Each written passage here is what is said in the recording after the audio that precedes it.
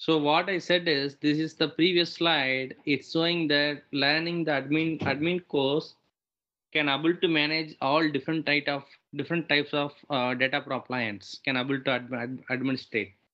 That's what this slide shows. But what I told is, nowadays IBM doesn't have this various kind of flavors in appliance data for appliance. That nowadays the latest is IBM is providing the only one virtual machine. It's not on hardware side. Basically, I don't know about the hardware side, but this is what the approach is. Having one big appliance which has all the models.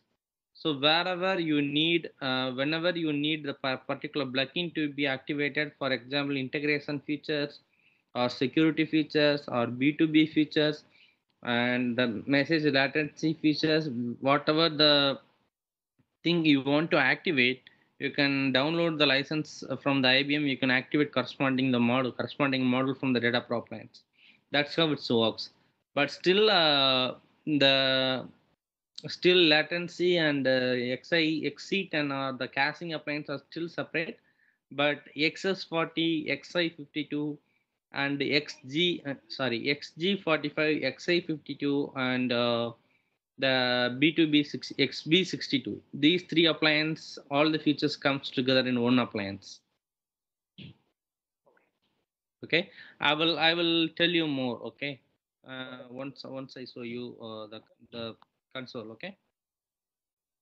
So before taking this course, I hope you should be familiar with these things: networking protocols, security, and XML, right? Okay. So after completing this course, these are the things you can able to do. Uh, you can able to point the use case, and you can provide the architectural scenario for particular use case, how you can able to utilize the data for appliance for the particular use case, and you can able to perform the administrative task on data power using 4 different ways. Actually it's a 3 different ways it's showing here. CLI and WebUI and XML management, but that's a four ways actually. One is SSH actually, and you can able to download and upgrade the firmwares of the appliance, and user management, SSL management, and you can able to do a load balancing on data power itself without any third party load balancing device, and you can able to do simple network management protocol SNMP monitoring and troubleshooting, and you can troubleshoot the services, and you can able to manage the loggings. Okay.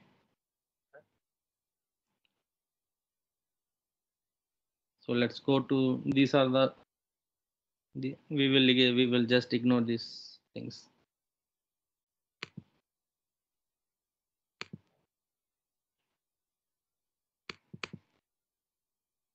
So this is the initial setup. We will come back to this later. This is telling about how you need to set up the hardware and how you need to, but this is not we are going to do actually, right? So this is actually in data center. So we are not allowed to be in data center. We will not be allowed to be in data center to do all those things especially in production data center. So basically, the separate team will be that infrastructure team for the data center guys. They will do all those things, bear all those things. But I will tell you how to initialize the appliance using the virtual machine. Okay. So you will get the feel of booting and initializing the real hardware image, but without entering into data center. Okay.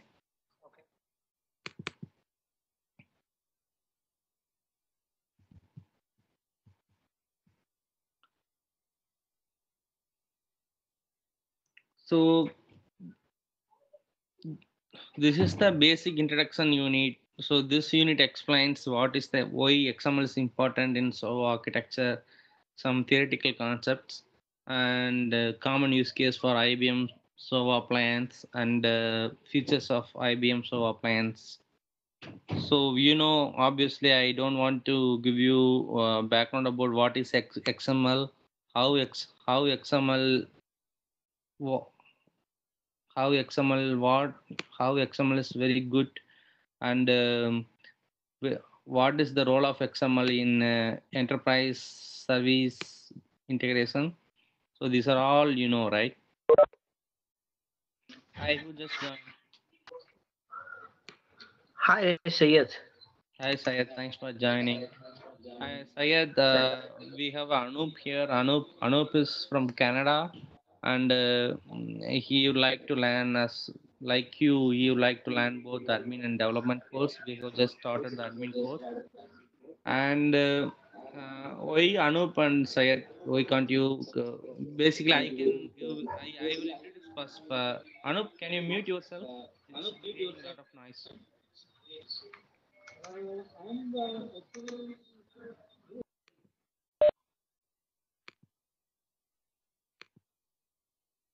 Okay, so basically, let me give my introduction about myself because anyway you joined. So I am. My name is Jairam. So I have nearly 17 years of IT experience, and I have been working as a senior architect in one of the financial industry. And I have been more good experience on middleware like IBM middleware more than 12 years, and working on data power since last 6 years, and giving providing architecture guidance and solution implementation guidance to the team. So this is what my basic background. I live in Pittsburgh, USA. So that's what about myself. So basically, Anup and Sayat, why can't you introduce yourself?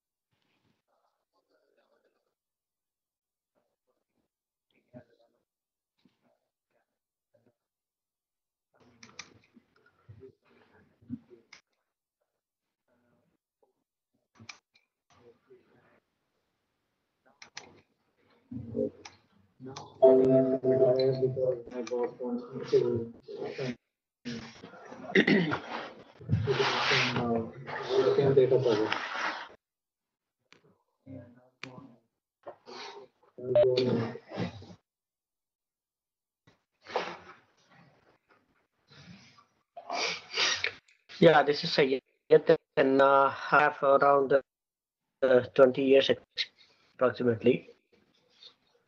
I was initially a DBA, Unix admin, and supporting those storage as well, EMC, uh, uh, Symmetrics that time, and then moved into Informatica. Then I was with professional services, Informatica professional services. Then I moved into middleware support, but I'm not good in Java. Know very little Java, but I was supporting uh, and after that, I was in the enterprise architecture. So that's all my experiences. Okay, cool. Basically, Sayat has roam around all IT technology area. He has a very good experience on all sides, front and back end, data warehousing, batch job, and middleware integration. Everything he has covered in his past experience. It's very good news. Probably we will.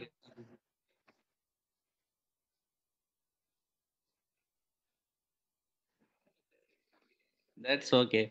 But so that is what. So you're going to gain from this class. You're going to gain all the knowledge of my experience. So you're going to, yeah, yeah. So should we have So do we let have to know Java to because when I was supporting web application servers, I really need to know Java. If you know Java, you would be able to support it easily. I mean, a lot of logs, a lot of frameworks, people uses. So that was one of the thing I was missing. So Java is required for this or no? No, if you say data power or any middleware components, for sake of middleware, data power, you don't need to really know about what is Java. You don't need to know about Java. Without Java, there is nothing you can do here in Java, basically, in data power. Okay. Okay. What is the prospect of market Sorry. for what is the job job market for SOA appliance, which is a data power, right? So Yeah, what is the data is it appliance. The job market is the what are the so the clients who are all having the IBM as a business vendor. So everybody is now started using a data power appliance. So from that word you can able to sense that how many clients are going to use the data power now. If they are already using data power, they are migrating to the latest version. Probably they were using XI50 or something like that, 3 or 4 year old appliance, which is not supported by IBM. So they are going to migrate their data appliance into new data appliance version. And also, if the customers is not using the data power, IBM is forcing the customers to use the data power to all the customers how so who are all using IBM as a vendor. So from that way, you can able to sense the data power job market in data power, I think. so it's all it also integrates to MQ, right? Because most of the people who use data power basically they will integrate to their MQ broker, correct? Yes, they will do. Yeah. So basically, if you are a developer, if you don't know a broker and MQ, that's fine. You can able to learn about data power development. You can able to find a job in data power development. But if you want to be an admin side, I would be straightforward. Admin side, the infrastructure team will really look for the guy who can able to manage the data power as well as the MQ and little bit of MQ on broker. That's what they need. But they don't need a guy who will do all the VAS and VAS clustering and VAS administration and MQ administration, broker administration. It's not the case. You need to know that data pro admin 100%, but at least 10 or 20% knowledge on the MQ side as well as the broker side to handle some basic level of troubleshooting. That's what you need to know. So are you covering a part of a broker also? Sorry. Are you going to cover a little bit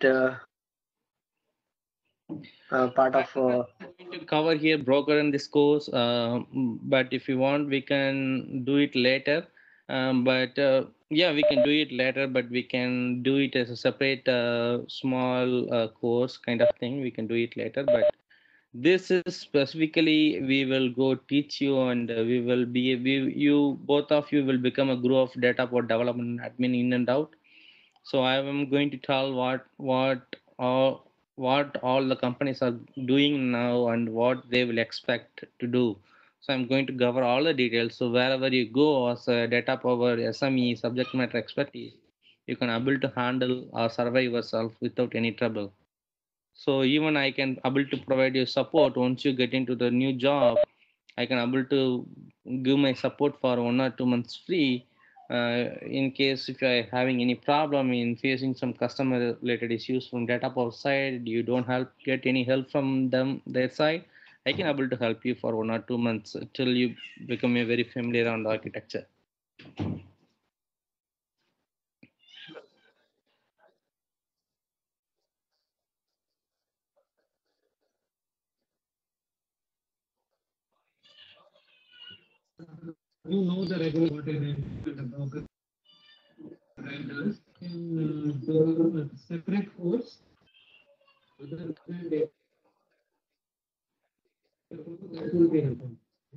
Sure, we will do that. No problem.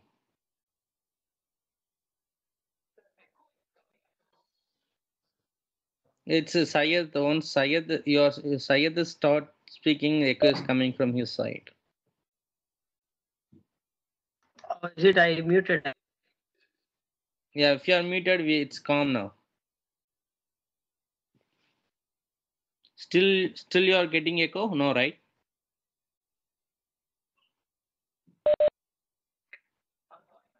Yeah, good. So we'll continue. So that's what I am just explaining the role of XML in SOVA. So basically, why the XML is important in SOVA. SOVA is a service-oriented architecture, which is basically exposing a service which can be developed in any language, which can be used by consumed by any other languages. Uh, Basically, to support that interoperability, there's a common language needs to be used by by the languages. That's why they choose XML. So the XML can be understandable by any language, any platform like Java, .NET, Unix, or C, C++.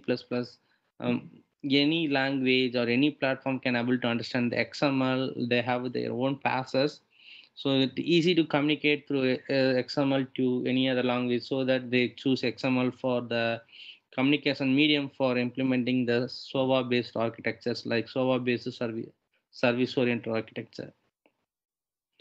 So there is a lot of things we can do in in XML in SOVA. Here, some of the things. One is the creating a web service, which is the WSDL. Number one, you see, which is WSDL means web service description language. If you have worked on any web services, you should know this. Which is also used by XML is used here. And SOAP is the request format and response format of the message wherever you are going to invoke the web service via HTTP over SOAP protocol.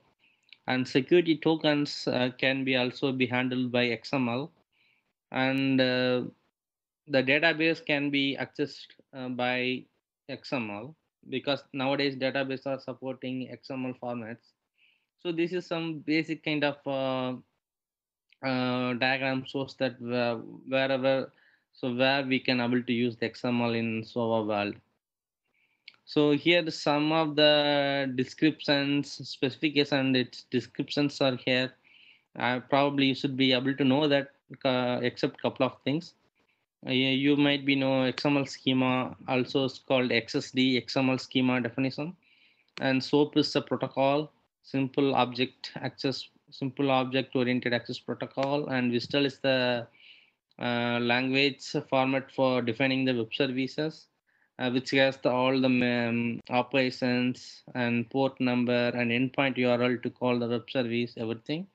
You will get some more information once we get into the exercise level. XSLT is the language which transforms one message into another message, like XML to XML or XML to SOAP, XML to JSON. JSON is the latest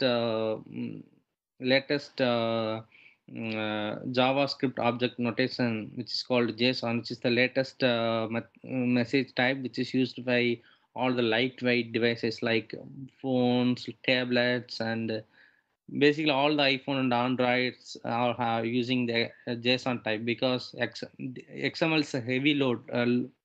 It's a heavyweight protocol message type, but JSON is the lightweight message. So that is the best suitable for all the lightweight devices nowadays. So all those things are used by JSON. So JSON is not listed here, but note it down. And export is the formation of how we call particular object in XML. And XML digital signatures is nothing but how we can able to store in the signatures in XML document. And XML encryption is nothing but how we can pass the data encrypted in XML. SAML is nothing but it's a formation of security assistant token, which is a kind of SSO. If you hear about the single sign-on, it's supported by SAML in DataPower here. If you are not here, so both of you have a knowledge about single sign-on, right?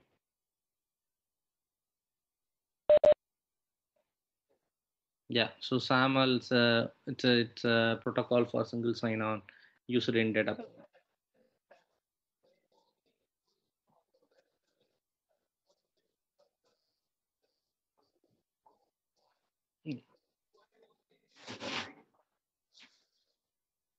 Yeah, UI for UI based thing they don't use data power. For all the UIs, web components, everything goes to the product called Identity Management Server (IAM), which is called Identity Access Management Server, which handles the generates the tokens and which handles the user management. The SAML is only for service side. Yes, you're right.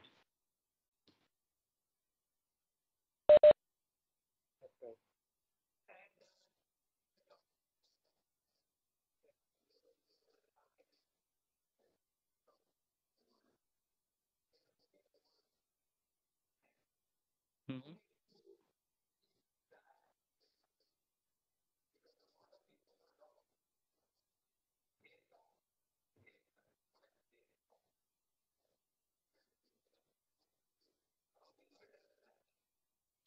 That's what I told you now, right?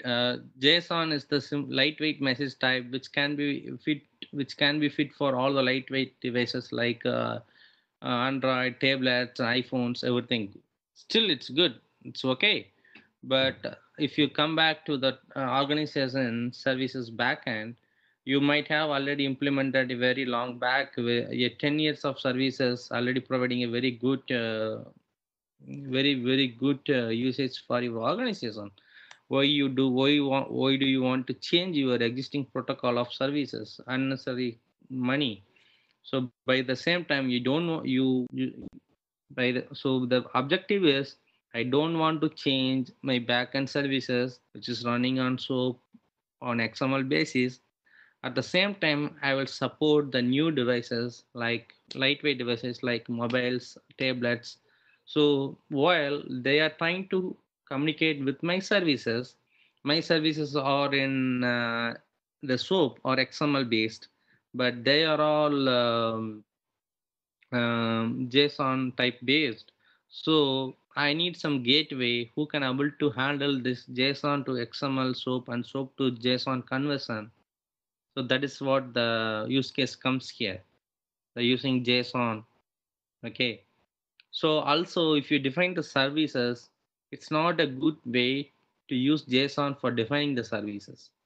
Because once you define the services, you need to define um, a standard of request format, response format, operation name, and for endpoint. Your lot of things you need to provide to define the services. So by defining services can be happened only in Vista, not in JSON format. Okay.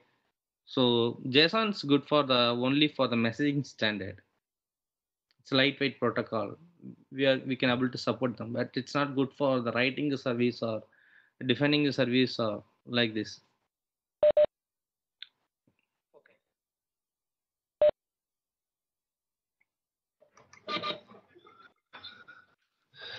So Anup, your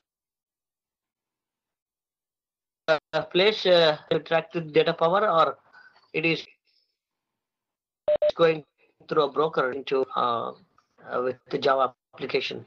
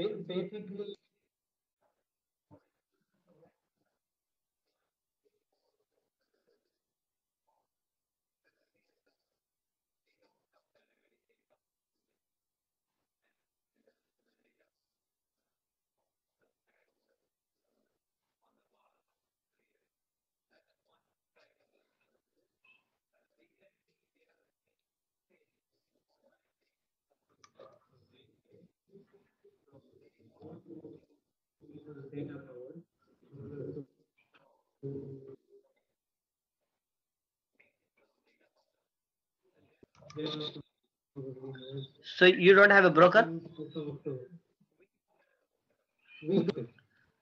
Ah, okay. Yeah, MQ is required, right? If you are interacted to mainframe, you are probably going through MQ.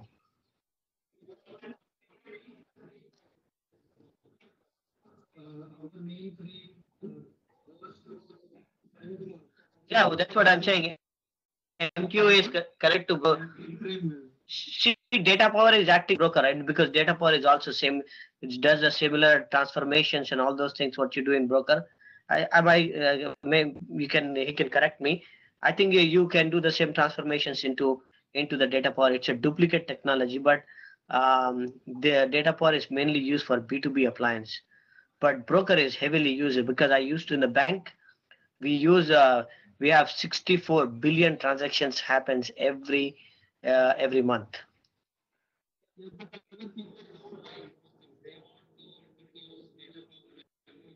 So does it maintain the same session ID or to do a multiple hops, the data power, similar like broker? No, DataPower is not recommended for keeping the thread live. It's only act as a gateway.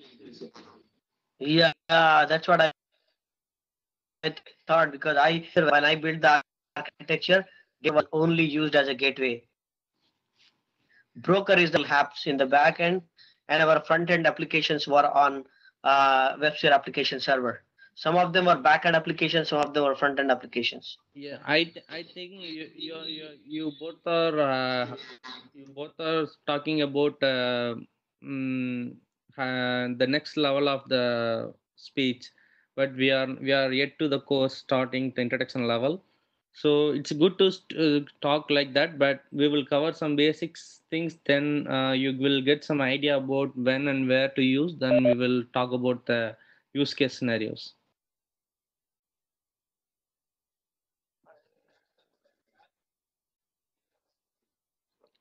Yeah, that's okay. That's okay, but still, that's what I'm saying. So let's cover some things, and we will have separate days. We will dedicate to discuss about the architectural use case. Hi, here what I am my company is using. Here is my company is using. Why it's like that. So we will see some pros and cons like that. But today we will for first couple of days I would like to give you more introduction about the data power and how the data power is exactly working. So once you get to know about those things, then we will basically talk about that use cases.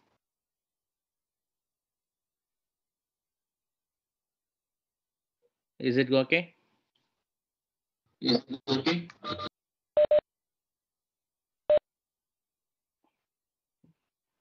Okay.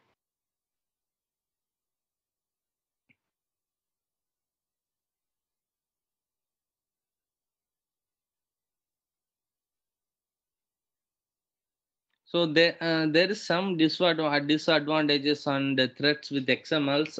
This slide you can take over because people can able to utilize the XML and they can able to attack the services. For example, if you define the schema, there's a lot of attacks can be happen in data power. Sorry, not in data power, in XML based communication. I will tell you for a couple of examples.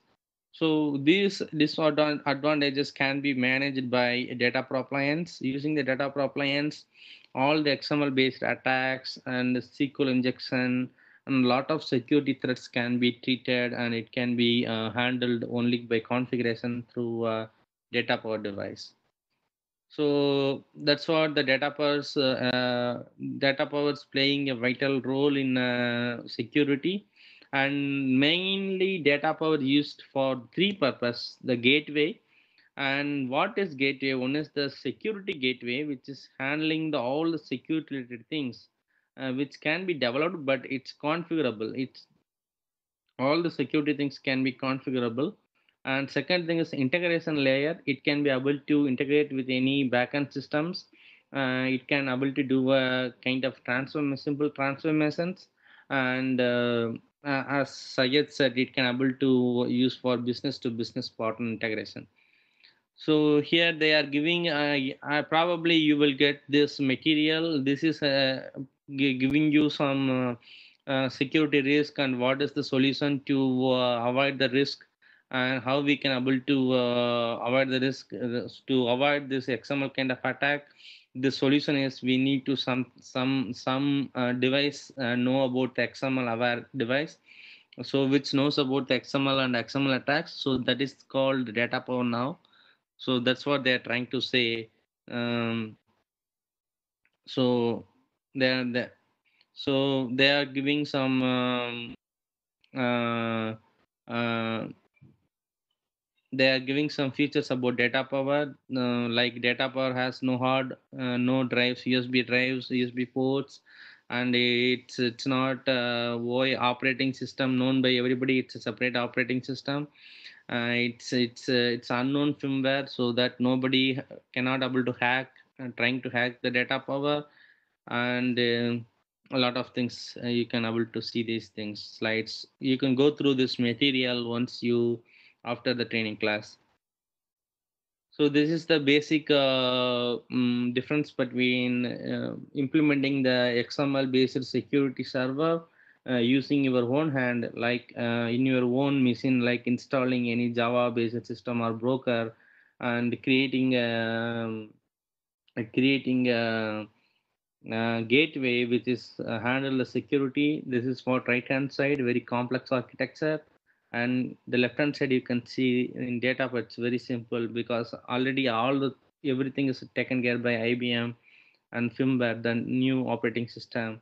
So it's very simple model. Okay.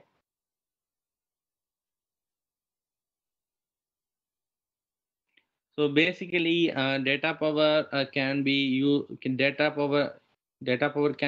in trusted zone as well as the DMZ, the demilitarized zone.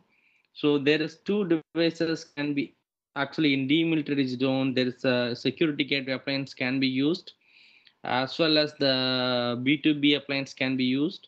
Also, XI integration appliance can be also used in demilitarized zone. Hello. Yeah, we used it actually in the DMZ. That's correct. Yeah, because XG45 is the security gateway, but XI52 is the integration gateway. Even we call XI52 is the integration gateway. XI52 is built in top of XG45, so you can use DMZ zone, XI52 in DMZ zone, or XG45 in DMZ zone, as well as the while you're communicating with business partners, and you can use B2B appliance in DMZ zone. These are the some kind of use cases scenario for data power, like securing a web service, legacy integration, and web service management, portal acceleration. So we are going to see one by one. So this is the demilitarized zone. They have a security gateway. DMZ means it's a demilitarized zone, which means the one is the internet, right? External client. This is the internet. Number three is your organization. So there is a zone between these terms comes from military. If you consider about the two military borders, like for example, I can say US border and Canada border. And the border is the one line code, but it's not saying that you can easily cross the borderline. There is a limit of the zone where the US people cannot enter into their US zone, as well as the Canada people cannot enter to the Canadian zone. So that zone is called military zone, demilitarized zone, which means even though it's your area, you cannot enter. Even though it's Canadian area, they cannot enter. So that zone, only the military people can able to enter. That is called demilitarized zone. That is the term taken from the military and provided care. So between your organization and the internet outside of your organization, there's a zone called demilitarized zone, where all the internet cannot come into the demilitarized zone, and as well as all the organization cannot go into demilitarized zone. Only authorized IP address, authorized devices can able to talk to the militarized zone. Okay, got it, Anu? Can you show us the list of appliances? Do you have a slide for appliances you have? Sorry.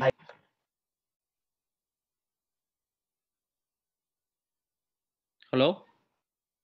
Yeah, do you have the list of appliances? So those DataPower appliances, X52, right? Those appliances list of. Do you have each of them? One for the integration gateway, right? It's one of the security gateway. Can you do you have the list? Yeah, I think you have to watch my video in. Let me check if I have. Yeah, I have a video in my website. You can able to you can see that video actually.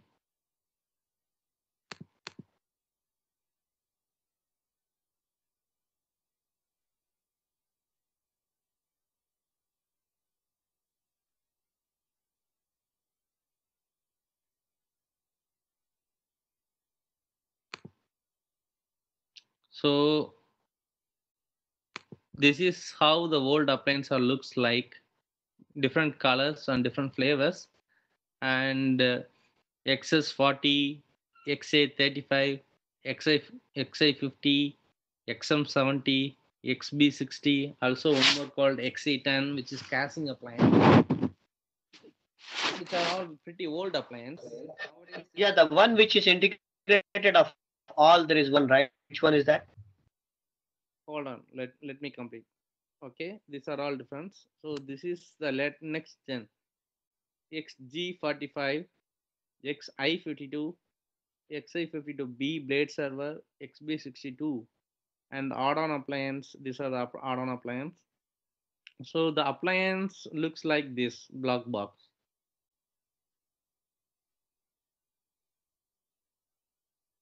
Got it?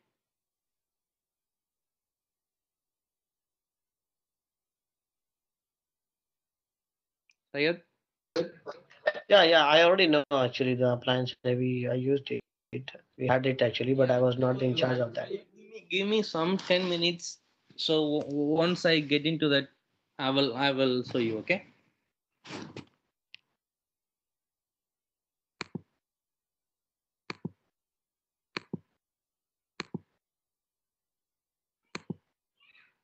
Okay. So so basically, since we are starting today, I don't want to. We will cover these topics tomorrow, but I would like to give you some hands-on, and I would like to give you some um, good use case for this data power scenario. So since Sayat is asked, I will show you how the all in one appliance looks like. No, I don't know what's this. I think this is. So this is the data appliance which is running on the east zone. Everybody can able to access it. Mm, the worst thing, I forgot my password or what.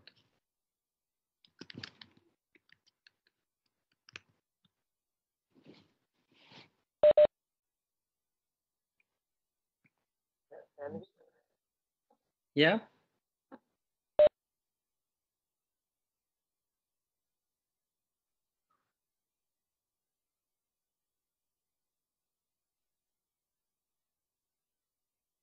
So if you see here, Sayed, this is the appliance which is called IDG. You can see the firmware, right? IDG 7.2.0.1, and which is the integration gateway. It looks like this. It has the B2B model and services model, which is the integration model as well as the security model. Here the B2B model. So it has all. If you want to see the device features, you can see device and go to the device features, and You can able to see what are the features available and available and what are all enabled. So you can able to see what are the features has been enabled and available.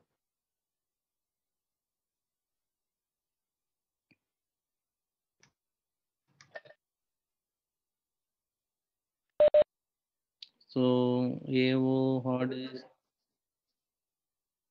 I need to create a account for you. It's Anup. I can create right now.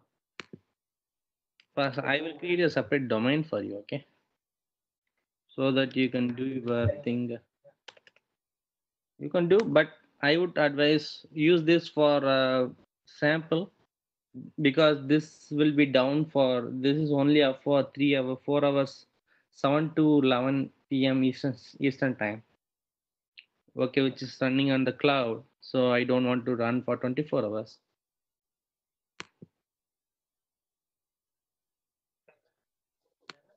Yes, yes, basically you can take it 7:30 p.m. to 10:30 p.m. because starting will take some time and stopping will take some time, so you can 7:30 p.m. to 10:30 p.m. you can use this appliance.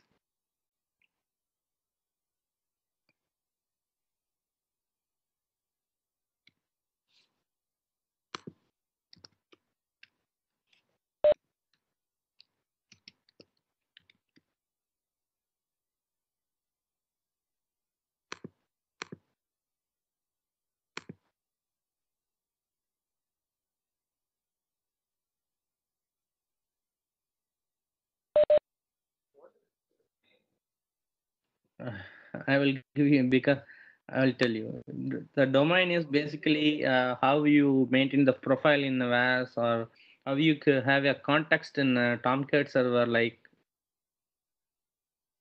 that's a sorry. No, domain is kind of see here. So so it's basically the project based domain you can call or the project based one or application based one. So basically, which application, which project you want to work, basically create a separate domain for the project or application, and go into that project and create your policies, set your policies, create your transformation or multi-protocol gateway, whatever you want, services. Okay. Okay. Yes.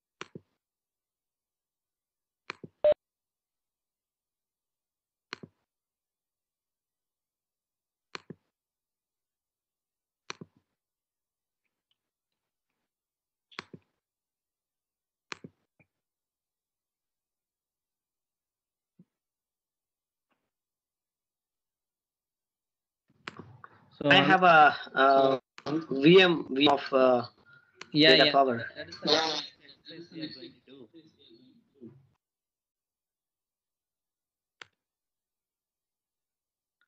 So Anup, I will make you as a presenter. Okay, you can share your machine.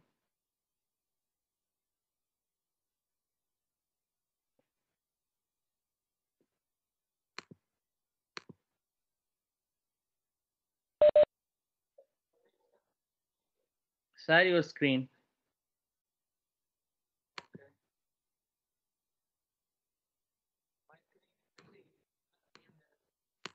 Share your screen.